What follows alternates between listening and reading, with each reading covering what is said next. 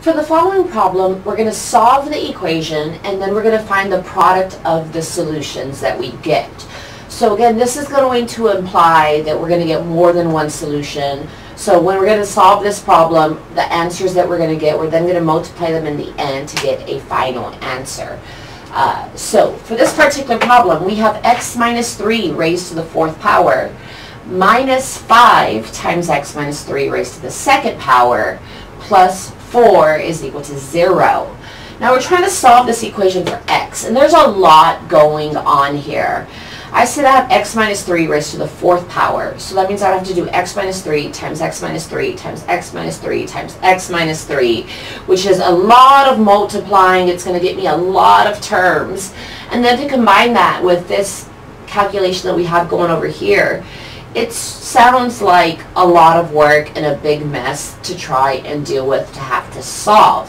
So to try and make this problem a little bit easier, what I'm going to do is I'm going to do a u-substitution for this problem to substitute something in to make it just a little bit easier for us to work with. And then at the end of the problem, I'll undo that substitution. So we'll see how this is going to go. Now, seeing each one of my terms here, I have x minus 3 raised to the 4th. I have x minus 3 raised to the 2nd. So what we're essentially doing when we're doing the u-substitution here is we want to look for something in common that we have with our terms, or essentially a greatest common factor with our two terms. Because we see here we have x minus 3, x minus 3. We have that in common. One's raised to the 4th power, one's raised to the 2nd power. And when it comes to finding a greatest common factor, we always go with the one raised to the lowest power, which in our situation is the 2. So what I'm going to do is I'm going to say that u is equal to x minus 3 squared. And what that's going to do is it's going to allow me to clean this problem up nice and pretty. So if u is equal to x minus 3 squared, this first substitution I have is x minus 3 to the 4th. Right? So x minus 3 to the 4th is essentially just two of these over here.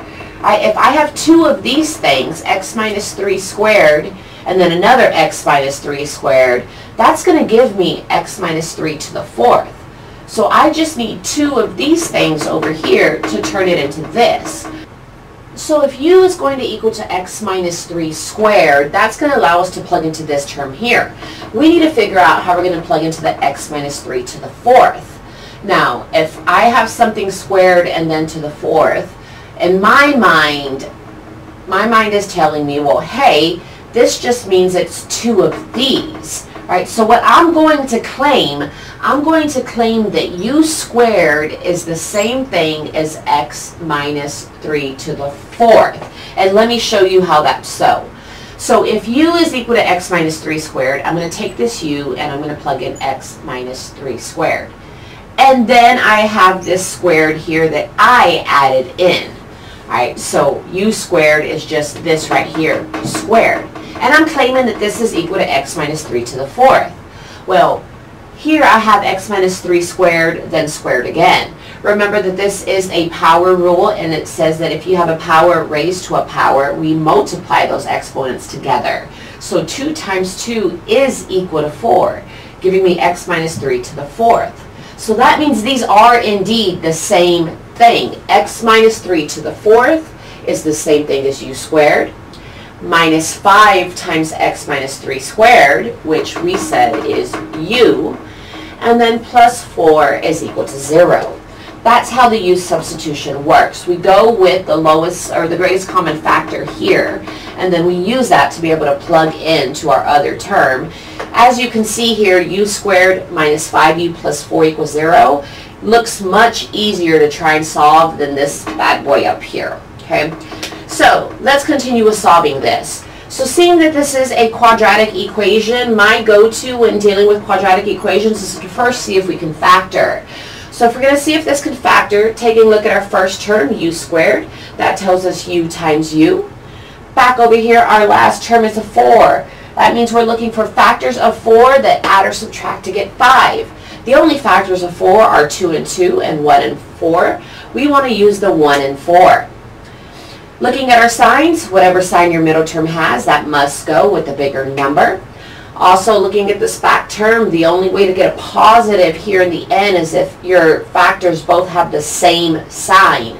And since this one is already negative, that means the one also has to be negative. At this point here, we can use the zero factor property that says that we can split each one of these factors up, set them both equal to 0, and solve these mini equations.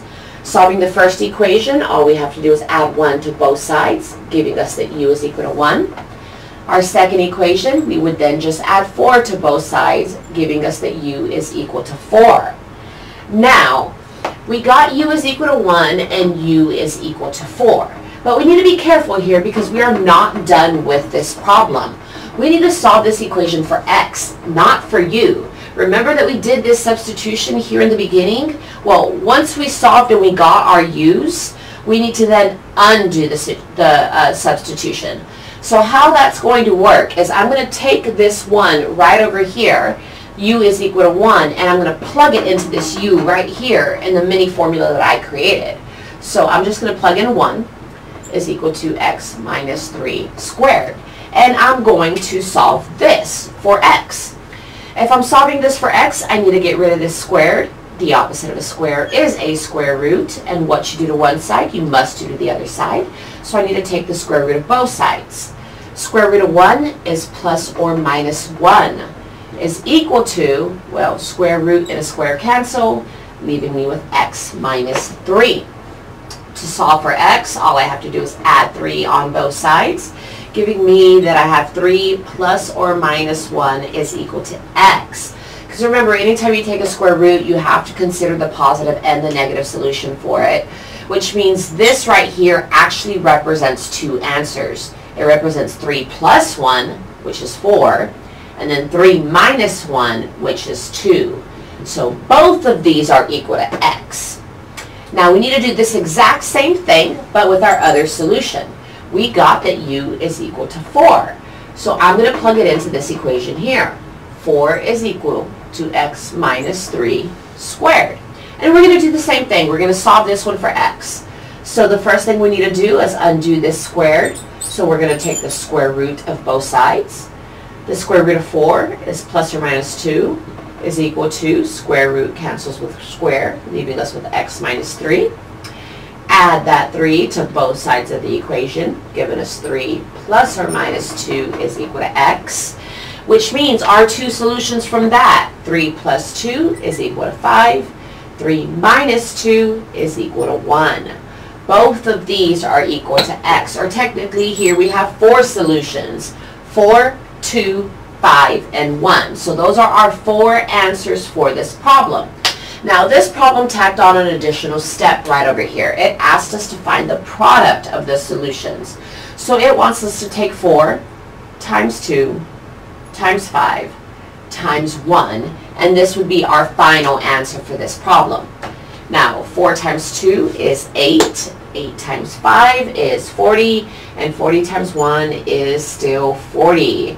So for this particular problem, 40 is our grand final answer here, though 4, 2, 1, and 5 are actually what x equals to and are the true solutions for this equation. Otherwise, that's it for this video.